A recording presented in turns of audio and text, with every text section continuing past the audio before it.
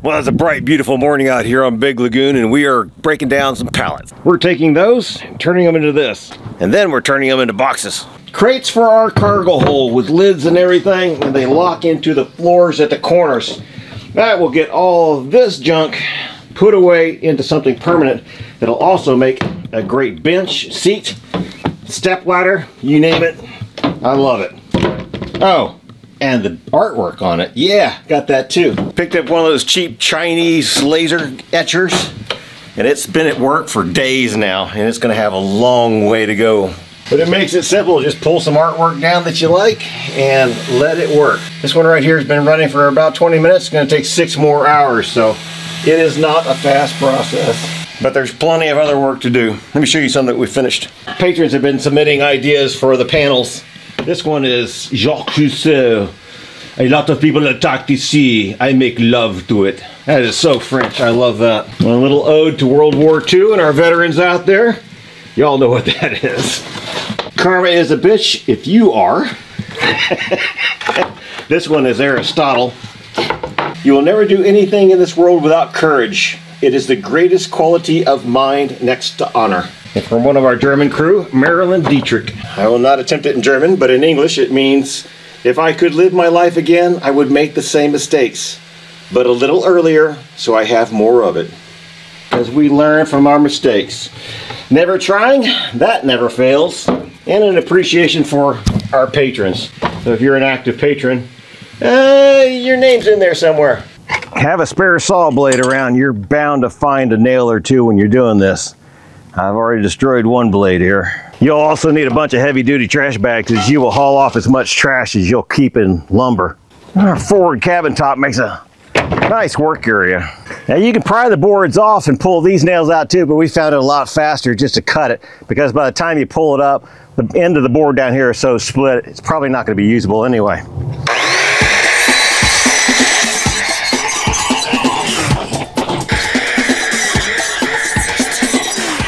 And that just leaves the nails in the center, and with this handy two-headed crowbar that's adjustable, you can really get in there and easily just pop those boards off. Now, not all of them will come nicely, but you know, you'll get most of them. Depends on the pallet. Some pallets are nice, others are, oh man, you wonder why you even bothered. And flip it over, do the other side, which is always worse.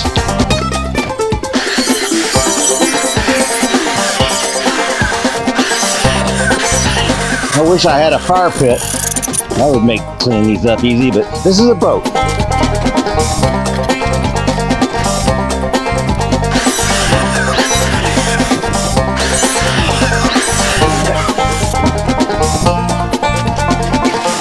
The nail removal process with a gun that's designed to remove nails. Never had one before, really enjoy having it. I've pried out enough nails in my life to know that I don't want to spend much time doing that, and this makes it quick. Just put the nail into the tube, pull the trigger, piston plunges down, nail goes away. You'll need a claw hammer too for the occasional nail that wants to be stubborn.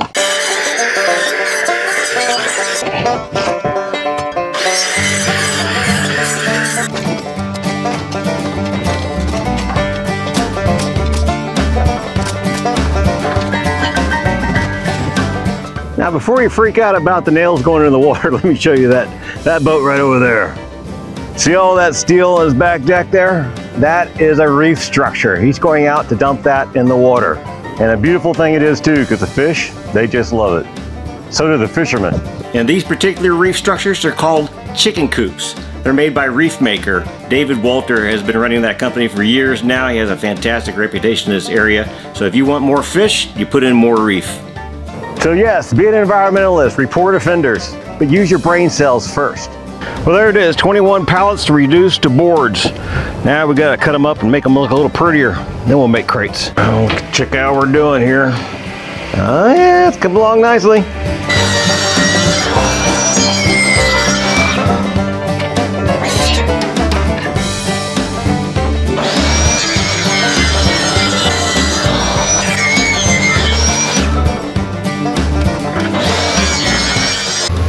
Just a quick trip to shore to get rid of all the scrap.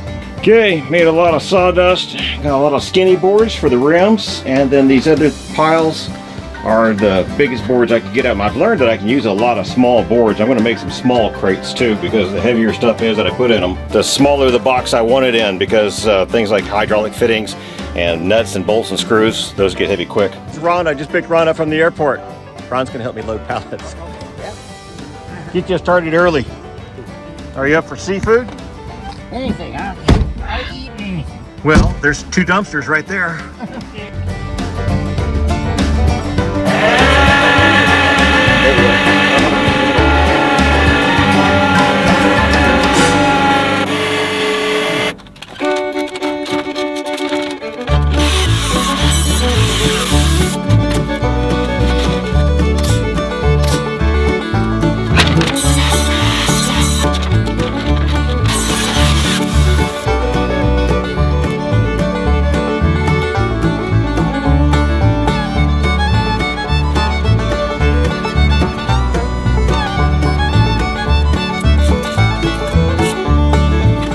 I'm using this Loctite PL3 Premium adhesive. It's a construction adhesive, and the thing about it is it's nice and thick, so it's not like glue that would just ooze out between the cracks, because I don't have a good fit between these boards, but this stuff, yeah, it gets in there and fills that gap up fine. And you only need to give it about a few hours, and it's good enough that you can pick the board up and work with it.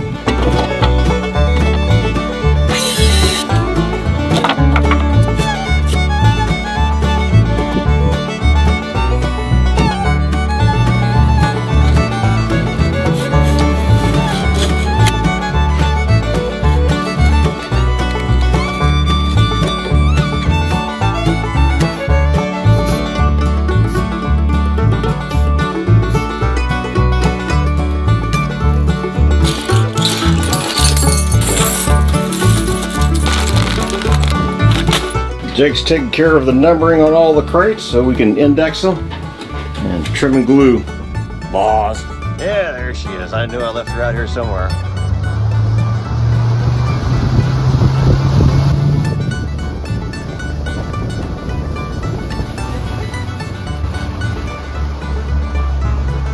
Just coming back from taking a guest ashore and gotta find the boat again. It's cleaning the bilges. Laying down on the job, I see.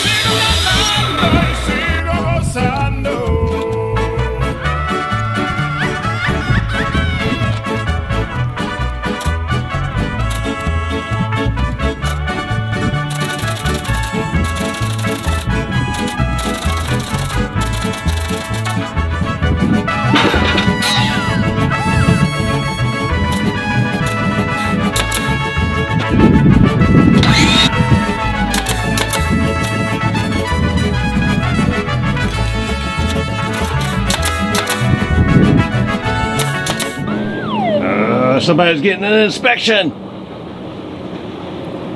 Dude, you ought to stop for them. There you go. I've already had my inspection. Those are a bunch of nice guys there. They work out of the Naval Air Station over there. And it's not a big deal. They just want to make sure you got life jackets, fire extinguisher, a noisemaker, you know, simple stuff. No big deal.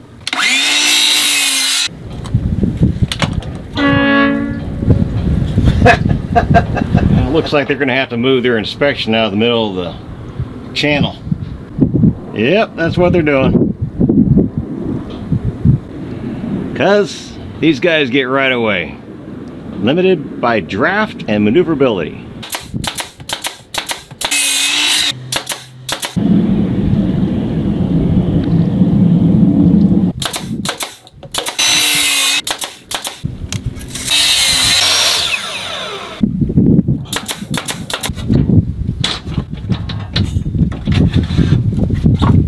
Okay, it looks like a wreck because it is, but all the plastic boxes are gone. That's just a lot of crap laying on the floor there where I sorted out inside where it goes.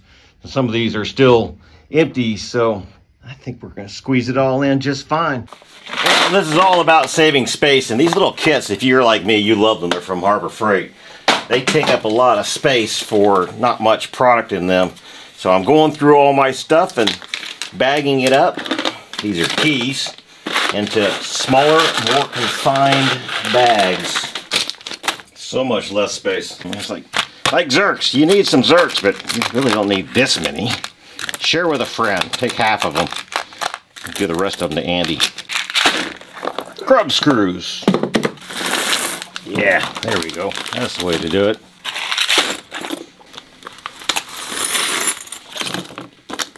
So in the end, all of those boxes become this little pile here of stuff that I might actually need.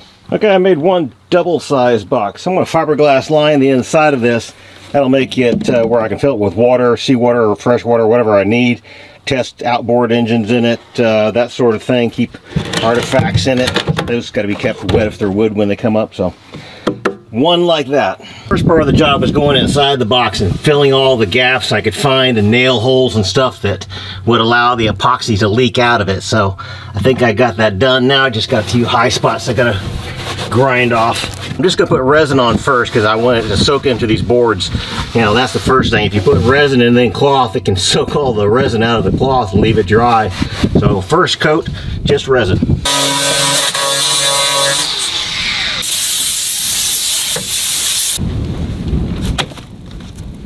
I picked up some low-cost polyester resin off of Amazon, and that's the hardener. It's MAKP, and this is just polyester. You'll find it a lot cheaper than epoxy. And the trick is you can put epoxy over the top of this, but you can't put this over the top of epoxy. I have a little bit of West System left over, which is really expensive stuff, so I'm going to start with this, and if I need more, I'll finish it off with the expensive stuff I got left over from doing the heads downstairs. So if I do 600 milliliters, I need 1 to 1.5% of that for just the MEK. That's just half a tablespoon, so it doesn't take much of that MEK. And I got about 30 minutes working time with it. Pour and roll.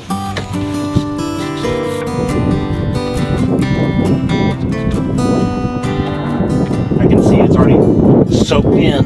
We just keep going until we're out of material.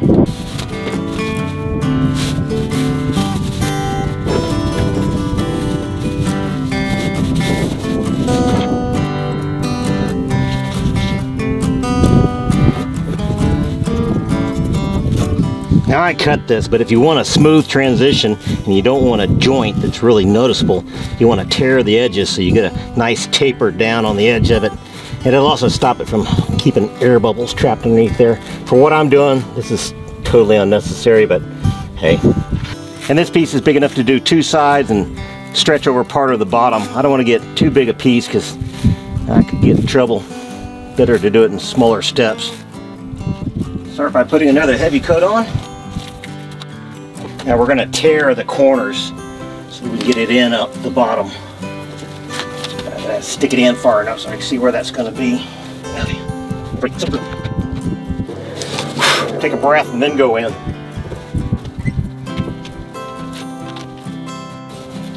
there, Captain. You need a little fiberglass? Never ends, mate. Never ends. Never does. Have a good day. Yeah, mate.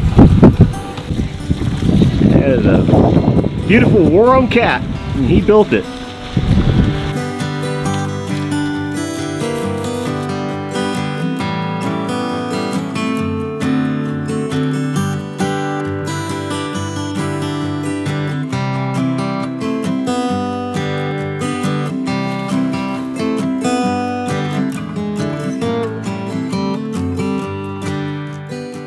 And bravo to Ross down there at Life on the Holes. Made a whole boat out of fiberglass. So glad that's not me. All right, we're done for today. I'm so glad. Just a little bit more and done. And I don't even want to keep the fiberglass. Maybe I'll give it to Andy. Maybe he'll do something with it. And if you're not familiar with Andy, he's building a barge, and it's on YouTube. It's Andrew.McDonald. Check him out.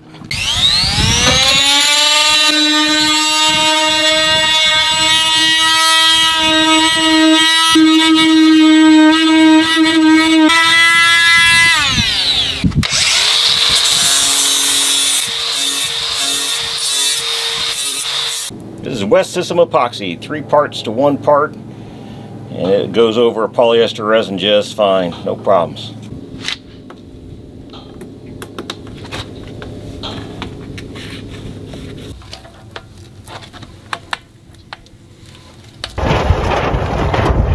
It looks like you know how to sail it. Oh yeah. It's fast. It's quicker. It's brand new too. It's great.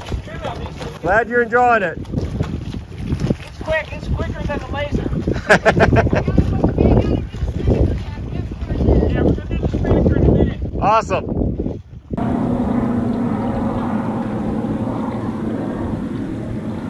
Well, I'm gluing stop strips back onto my drawers that have been broken off by crew that were a little too aggressive with it.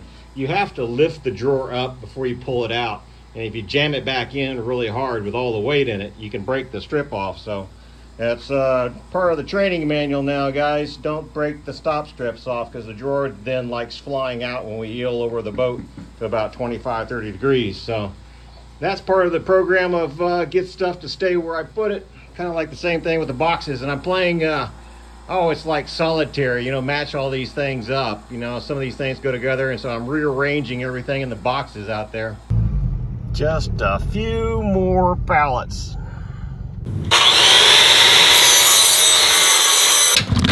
Well, it's a beautiful sunny morning out there, and a special day too, because the laser engraver is done.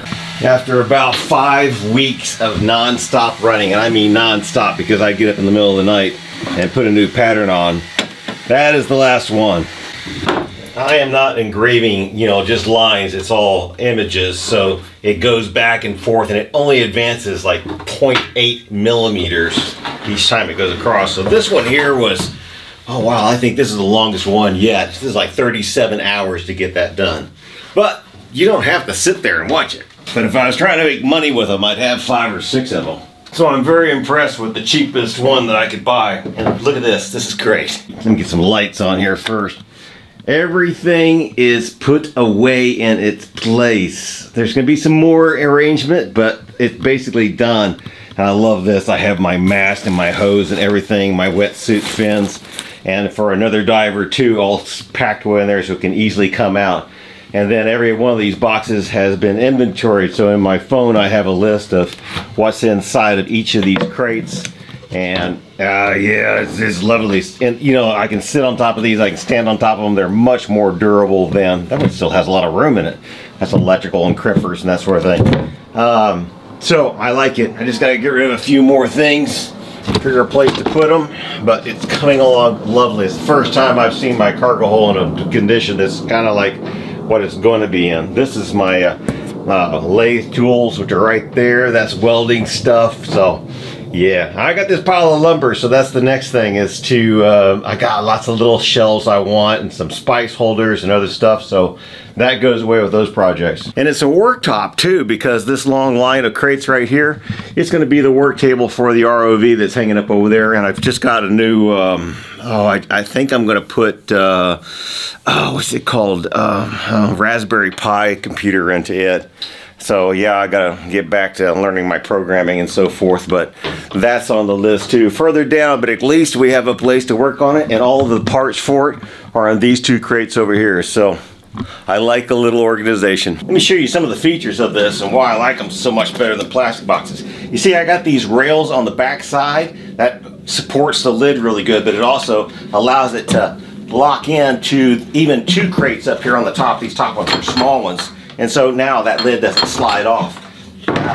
Each of these has trim around all sides of it, and there's a gap between them because down on the floor I got cleats, and those bolt into the floors, and then each box locks into the box below it, so the whole stack is locked up. And in between them, see, I'll have these cleats too. I don't have one there, but there's one there. But that gives you room to slide your fingers in between the crates, and then this trim up here on the top, so you can hook your fingers underneath that, so you got a handle. So it doesn't matter how you grab the crate, you always have a handle for it. And you can stack it on top of the others and get into the next one below, or pile them off. And the small ones here, they're differently loaded down with heavier stuff.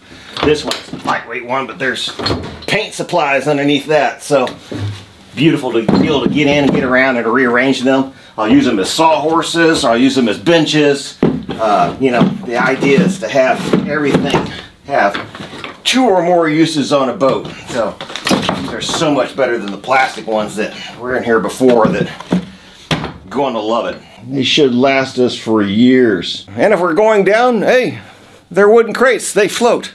And it did take that laser engraver a long time to get her job done, but you know, it doesn't matter, we're building the crates and doing other things, so it was worth the wait. Now we've got slogans and sayings and artwork on them, and even a thank you to our patrons. I appreciate it, people. Thank you very much. And it's even into the shop too. I pulled every drawer out and rearranged stuff in it. This is the first time I've seen that much countertop at all. Most of this is just stuff that I'm going to find new homes for. Same thing on this side. I'm going to give that away, and this space is going to take that CNC mill because it has a little more room, and it'll allow me to access back in there to the inverters and mainly the water maker back in there, so I'll be able to get to that. And that's going to raise the question of how's the water maker working, and I don't know. I haven't even turned the thing on yet, because once you turn it on, you got to pickle it and take care of it and all that.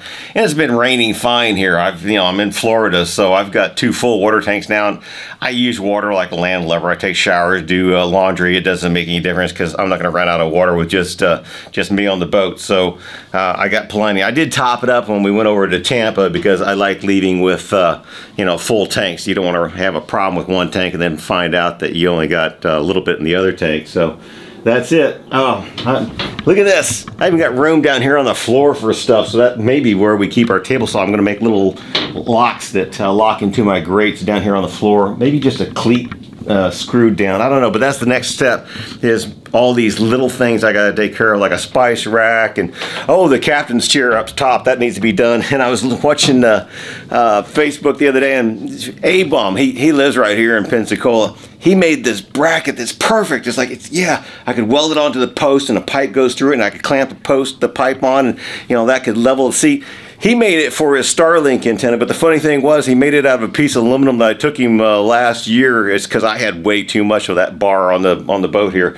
But I have some of that bar too, and now he's showing me how to make this thing. So thank you, A-Bomb. If you don't know him, check his channel out. He's one of the nicest guys on YouTube. He has now moved into CNC work. He used to be fantastic. I used to love watching him turn those massive pieces of cold rolled steel on a massive lathe. Now he's doing CNC and learning fusion, so it's a whole new channel and it's taking us into the new era. Yeah, something I need to be doing too. So I may draw up a little part and take some of my stock over there and have him mill it up for me, because his machines, oh, they're a lot nicer than mine. But anyway, I hope you guys have been out in your shop making stuff and enjoying spring weather. Maybe the Navy's flying jets over you too. But anyway, I hope you're having a great time and making the best of this life, because you got to remember, it's short. Get out there.